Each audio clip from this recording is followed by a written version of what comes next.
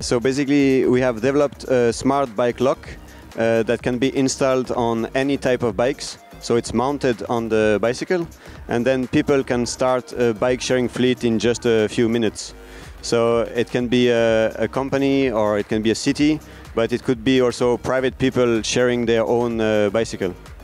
So one of the things about micromobility is that there's a lot of kind of hardware costs just because a lot of these bikes get damaged or stolen. So, at what point did you think that this was something that you could create a company around? So basically, we think that these companies that bring all these bikes that are all the same in all the world is the wrong approach. There are already tons of bikes that are already out there from private people. And so basically we bring a lock that can be installed on any bike, and it's much more sustainable to share bikes that are already in the city. But do you want to work on the marketplace side yourself, or you're just focused on the hardware right now?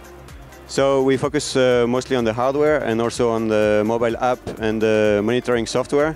So we are an enabler to make easy for people to start their own bike sharing fleet, basically. Geographically, where are you focused right now? So we are based in Switzerland, where we have a pilot project with a city there, and we want to expand in Europe, firstly, and later on go to US, when the US will have understood that they need to go green as well. Yeah, so I'm curious, in San Francisco, there are a lot of jump bikes, and, Uber has these designs where there's like, this massive part on the back that locks the back tire, but in the rest of the world, are they using a lot of existing bikes? Are marketplaces doing that? So it's kind of a new approach to really use existing bikes. There's not a lot of experience on this part. How does that work, though? So for these platforms, are they just giving their bike to them? Because if you want to use your bike all of a sudden, it's on the other side of town. So in the platform, you can decide whether it's a totally free-floating system or whether there are stations where the people need to bring back the bike. So it could be in front of your home or at a train station or at a place where you often go, such that you can find it easily. What's next for Airbie? What's your big focus down the road?